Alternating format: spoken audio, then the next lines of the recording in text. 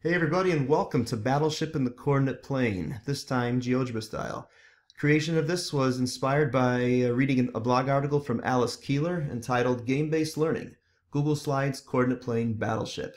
So this game right here is played literally just like the old Milton Bradley game Battleship. I played that game when I was a kid, and many of us did. But basically you have 5 ships, and the goal is to sink all these 5 ships. Okay, there they are right there. And so, obviously, when you if any of you played the old-fashioned game, right, with the pegs in the holes, you had a game board. So you positioned your ships, and you could do so right here. These large white points on the ends, these allow you to move the ships. One of the end points allows you to move it where you want in the plane. The other one allows you to turn it. And by the way, obviously, you know, the ships can't be diagonal, right? So therefore, they could either be horizontal or vertical. And that yellow endpoint is just a little reminder to say, yeah, just keep it the way it should be.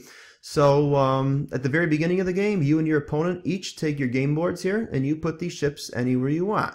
Again, you cannot cross ships. That's not allowed, okay? In fact, that would not be a smart idea on your part because they could win faster. But again, let's suppose this is it.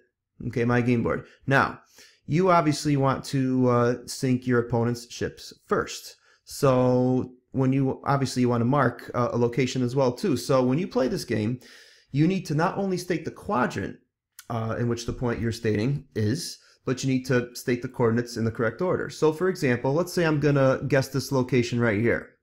Okay, so I would tell my opponent quadrant 1, 1,4, and my opponent would tell me hit or miss. If it most likely it's going to be a miss, and if that's the case, just touch the point tool and plot a point there. And a white peg is going to indicate a miss. Okay. However, let's suppose on the next turn you guess, hey, your next turn you say quadrant 2, -3, 2. Well, that's right here, right? And let's suppose your opponent says it's a hit. Okay, so what you do now is you plot the point. It turns white. It's white, obviously. So touch the move arrow, touch the point. Okay, and then go to the style bar right here. And where you see this white, that's the color palette. You could change it to red. So, and often in the old game Battleship, a red peg indicated to you that, hey, I have a hit.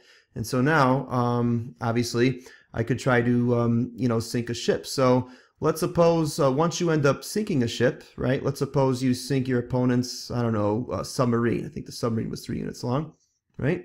Once you sink your opponent's ship, your opponent has to announce, you just sunk my submarine. So now you know, hey, that ship is sunk. So therefore, you can use the segment tool, touch one endpoint to another, and then quickly turn that tool off. And now you know that you have one less ship to sink within the course of this game. Okay? So again, the object of the game is to sink all 5 of your opponent's ships before he or she sinks all 5 of yours. And if you wish to keep track of your opponent's guesses, you very well can.